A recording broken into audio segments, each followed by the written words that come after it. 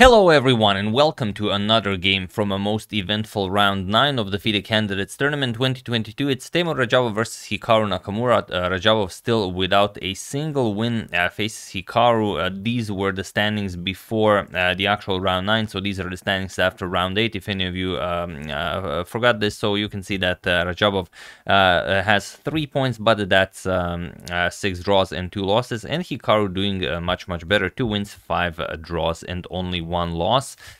So it would be for Hikaru, if he wins this, he could get closer to the leaders, Nepomniachtchi and Fabiano, Caruana.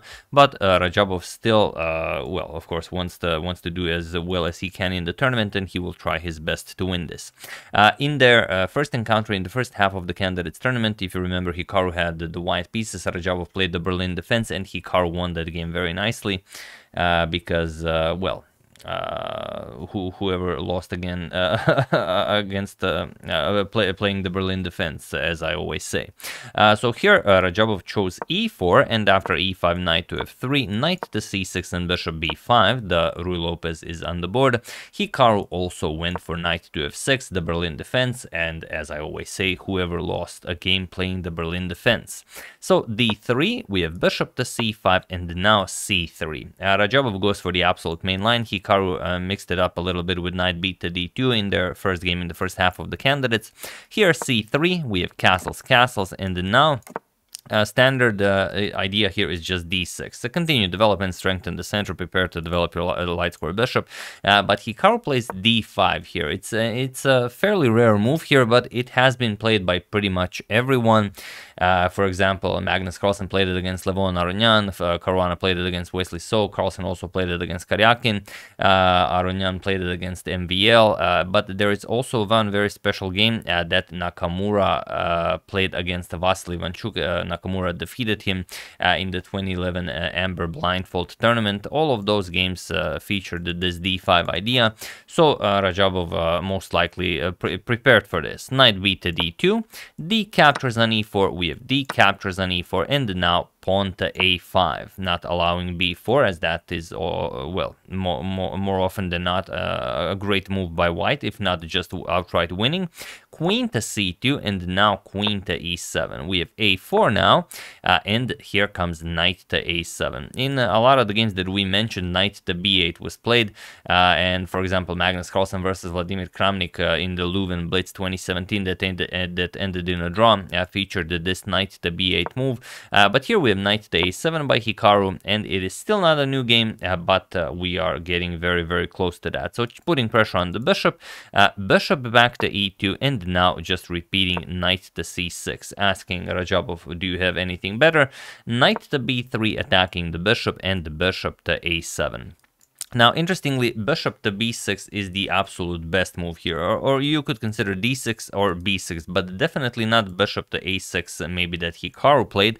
And this was played this year, a month ago in the Bundesliga. The game ended in a draw between Jens Uwe Maidwald and Stefan Zilka, but after bishop to a6, there is a problem, and Radjabov immediately points to the problem by playing bishop to b5. So it's like they're repeating moves, but not really, because now with Hikaru's bishop on a7, bishop to b5 comes with tempo. We're just threatening to capture the knight, and after pawn captures, we're gonna win the a5 pawn.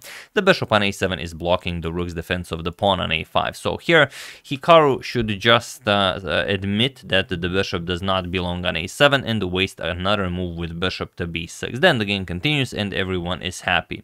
But like a true Saiyan, of course, Hikaru has his pride, and he goes for bishop to g4. And this is usually the start of everyone's downfall. So now bishop captures on c6, bishop captures on f3, Radjabov plays g captures on f3, b captures on c6, and now he grabs a pawn. Knight captures on a5, and it's not just that you grab the pawn, but also white just has a passed a pawn, and that's a pretty big deal. So queen to e6, and now queen to e2. Now you have to set up a bit of a defense perimeter here. Knight to h5 to f4 could be a bit of a problem. The bishop also is looking very nice here.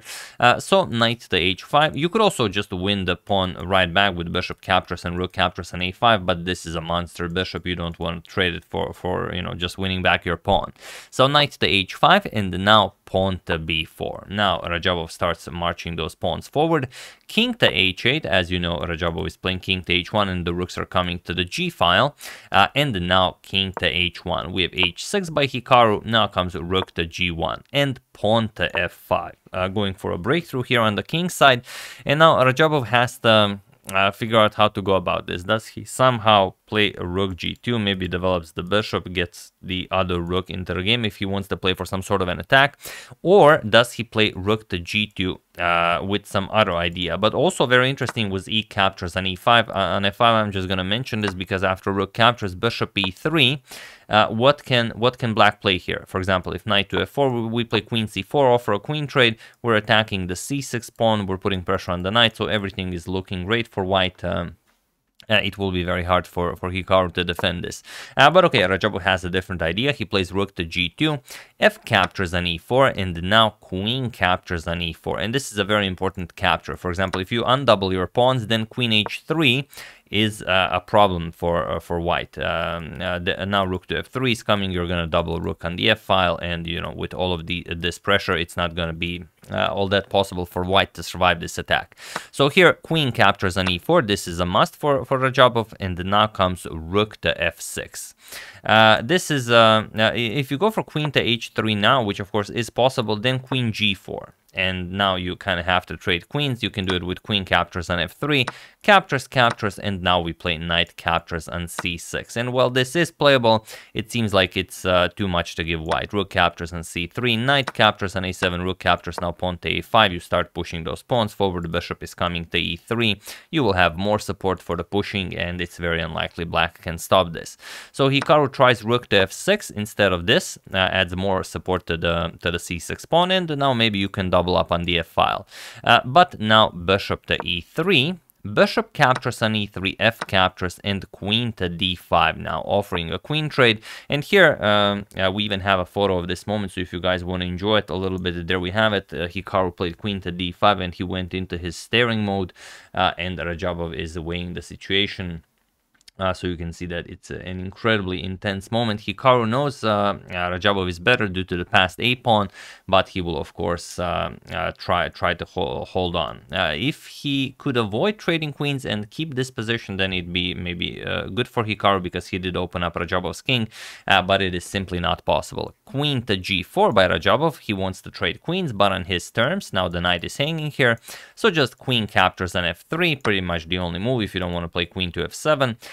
Queen captures on f3, rook captures, attacking the pawn here, and just rook to e2 defending. And now if you look at the position, the material is equal, but it's the passed a pawn that will pose problems for Hikaru. So Hikaru plays c5, he wants to get rid of his double c pawn, and knight to c6 now. And here Hikaru again rushed it a little bit. He played c captures on b4, and pretty much simplified the position too much for Radjabov. With knight to f6, you are still in the game, because it's very hard to advance those pawns. For example, if b5, knight comes to d5, now you're attacking this pawn, you're attacking this pawn, and the black is fighting once again. But here, after c captures on b4, now Radjabov can just push those pawns. So c captures, we have rook to f6 by Hikaru, attacking the knight, and now b5. The knight nicely defended here on the outpost. Rook to d6, and now we have pawn to a5. So just continuing to push the pawn, not trying to waste time grabbing material. Knight to f6, and now pawn to a6. We have knight to d7. And pawn to a7. So beautifully played, the pawn nicely defended here by both the knight and the rook. King to g8, and now rook to c2. We have king to f7, now comes knight to b4, putting pressure on the c7 pawn. So c5, Hikaru has to give it up. Somehow he decides to give it up this way. B captures on c6, now getting another pass pawn. Knight to b6, and pawn to e4 now. We have knight to c8, trying to grab the a7 pawn, but just rook c to a2. Everything is nicely defended. King king to e6, we have rook to a6, and now rook to d4. We have knight to d5, now going for knight to c7 check, which would win the rook. So king to d6, but now knight to b6, and he was in this position on move 41 after both players have reached time control that Hikaru Nakamura resigned the game, as there is nothing more to be done here. So the rook is attacked, and once you capture the knight, as you can't save the rook, we're just gonna capture here, and it doesn't matter what you play. If king c7, we just force the king to capture the pawn. King captures, we offer a rook trade, and that's it. You either trade and we bring a queen into the game, or you have to give up the rook here for the pawn. Now we're up a full rook, of course, completely winning. So incredible game that really shows the character of chess players, not just elite chess players, but of every chess player. Because here, in this moment where Hikaru could have played it back after knight to b3 and bishop to a7, this bishop to b5 move is incredibly annoying, because you realize that the bishop does not belong here, but there is no chess player in the world that would admit this and waste another move with bishop to b6. That's just not how a chess player's mind works. Like even if I had this position, I would never waste a move. I would also place something, at least, just try and live in the illusion that I don't have to waste a move, that what I've played is actually very much playable, but it's just the reality is just very different. So yeah, that's the game. Hope you guys enjoyed it. Never be afraid to waste a move if it improves your position. You're gonna lose not so many games, so maybe this advice can help you in your future games. I would like to thank Stephen McNeil, Bidao Bid is the one, Daniel Schmidt, Ultimate Poker Coaching, and Mohammed Al Saban for your contribution to my channel. Thank you a lot, I really appreciate it. As usual, you can check 2 of my previous videos here. Thank you for watching, and I will see you soon, continuing the coverage of the candidates until it finishes. So thank you all, I will see you soon, and have an excellent rest of your day. And we are going to show the standings after round 9, but after we check out a few more games. See you soon.